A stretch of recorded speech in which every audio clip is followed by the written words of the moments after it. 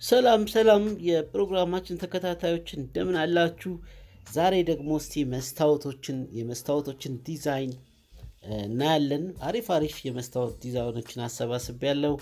እንግዲህ መስተዋቶችም ሆኖ ሁሉ ነገር በዲዛይን ሲሆን ለቤታችን ውበት ለመንፈሳችን ደስታ ይሰጣል። ሁሉ ጊዜ አንድ አይነት ነገር ብቻ መጠቀም የለብንም። የተለያዩ ዲዛይኖች ውበት ያመጣሉ።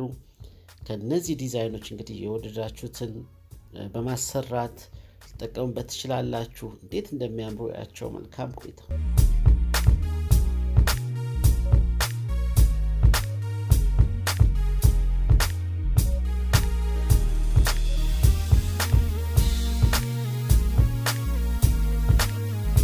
ውድ ተመልካቾቼ በጣም የሚገርመው እንደዚህ የሚያማምሩ ነገሮች ብዙ ጊዜ በቤታችን ማድረግ እንችላለን በቀላሉ።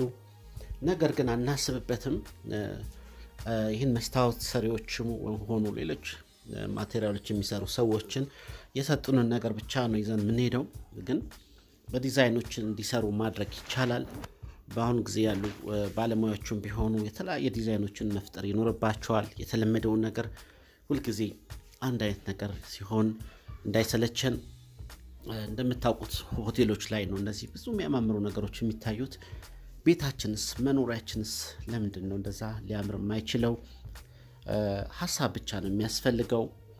የተወሰነ ዲዛይኖችን በመምረጥ ቤታችንን በጣም ማስዋብ እንችላለን። እንግዲህ በተከታታይ እንደማቀርብላችሁ የመስተዋቱ፣ የኪችን ካቢኔቱ፣ የአልጋው የሁሉ ነገር ካሰብንበት በጣም አሪፍ የመኖሪያ ቦታ መፍጠር እንችላለን በሚል ሳቢ ነው ይሄን ማቀርብላችሁ። ስለዚህ ሁሉ ጊዜ ውበት በየፈርጁ ነው ያለው። በሁሉም ነገር ላይ ውበትና ተኩረን ከሰራን ለራሳችን እርካታ ይሰጠናል በሚል ነው። እነዚህ መስተዋቶች እስቲ በደንብ ይዋቸው። በጣም ያማምሩ ናቸው። አቀማመጣቸው የተለመደው አራት ማዕዘን መስተዋት ብቻ ነው። ስለዚህ በዚህ መልኩ ይቻላል ለማለት ያክል ነው። እስቲ ተመልከቷቸው እስከመጨረሻው አስተያየታችሁን ስጡኝ። ወደፊትም በሌሎች የቤት ውስጥ እቃዎች ላይ እንደዚሁ የምናደርገውን ቅኝት እንቀጥላለን። የተሻሉ አማራጮች የተሻሉ ዲዛይኖች የት ነው ያሉት ምን ይመስላሉ የሚለውን ካወቅን በኋላ እንግዲህ ያንን ወደ መተግበሩ እንሄዳለን ማለት ነው። ይሄ ሐሳቡን ለመፍጠር ያክል ነው። መልካም ቆይታ።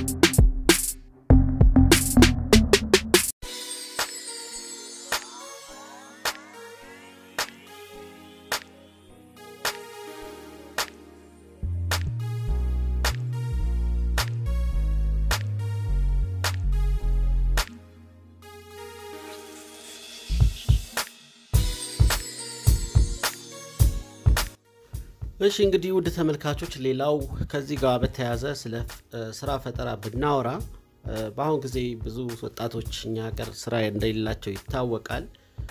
70% የሚሆነው ወደ 70 ሚሊዮን የሚደርሰው ወጣት ከ30 አመት በታች እንደሆነ ይታወቃል። ስለዚህ ስራ የለም ከምንል አንድ ነገር በአዲስ መልክ መፍጠር ነው። አሁን እንግዲህ በአለም ላይ ከሞላ ጎደል ያልተፈጠረ ስራ የለም። ምንድነው ስራ ፈጠራ ስንል አዲስ ነገር መፍጠር ሳይሆን ያለውን በተሻለ መልኩ መስራትም ስራ ፈጠራ ነው። ስለዚህ በተለያዩ ንግዶች በመስተዋት አሁን በማሳያችሁ ዲዛይን ብቻ ሳይሆን እስከዛሬም እንግዲህ ዲዛይኖች ሳሳያችሁ ዝም ብዬ አይደለም። ምክንያቱም ያ ነገር አንድ ሰው ተነስቶ ስራ ሊፈጥርበት የሚችለው ሐሳብ ነው። እንግዲህ ሁሉም ነገር የሚመነጨው ከሐሳብ ነው።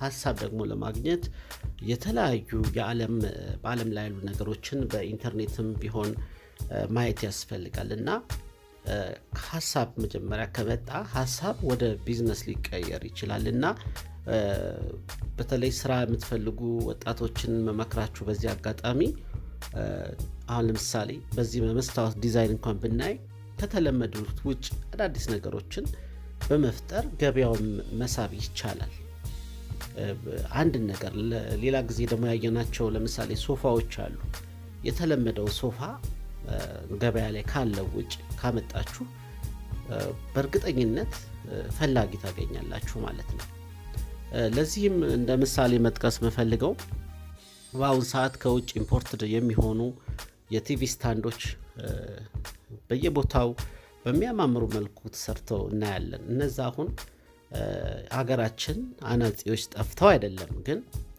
በውጭ ያሉት ሰዎች ሐሳብ አመንጭተው በተለየ መልኩ ስለሰራቸው ለሚመች ለማጓጓዝ በሚመች መልኩ ቤት ላይ ከቀለማቸው ጀምሮ ከዲዛይናቸው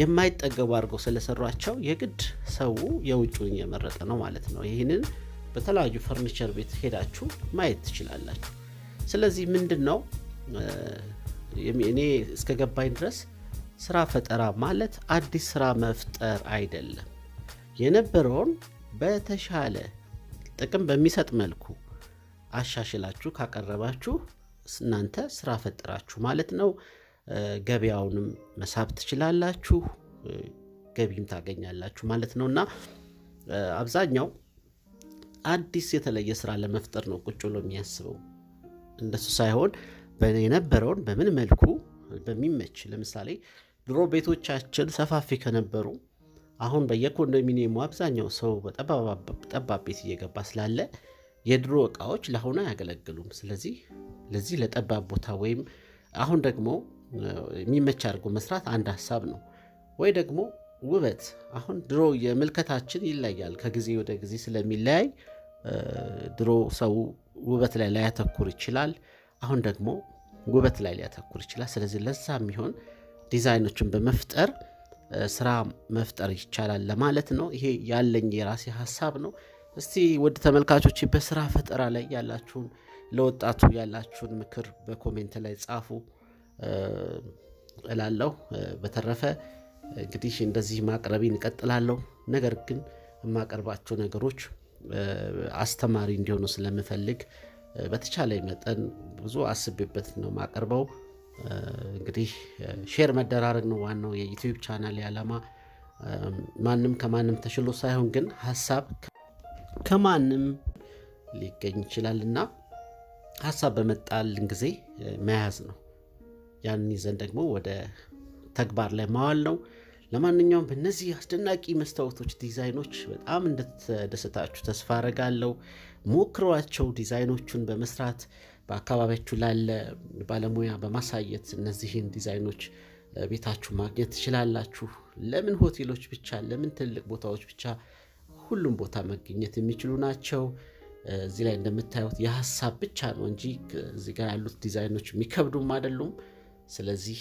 የዛሬ ሐሳቤም ሆነ የዛሬ ፕሮግራሜ በዚህ በመስተዋት ዙሪያ ይሄ ነው እቀጥላለሁ ሌላም ጊዜ ደግሞ እንደዚሁ እንወያያለን ያማረ ቤት እንዲኖረን እንግዲህ መጣር ነው ሰፋም ጠበበም አንቁም ነገር እሱ አይደለም ዋናው የሚያምር ነገር ማዘጋጀት ይመስለኛል እንደኔ ሐሳብ ከሆነ መልካም ጊዜ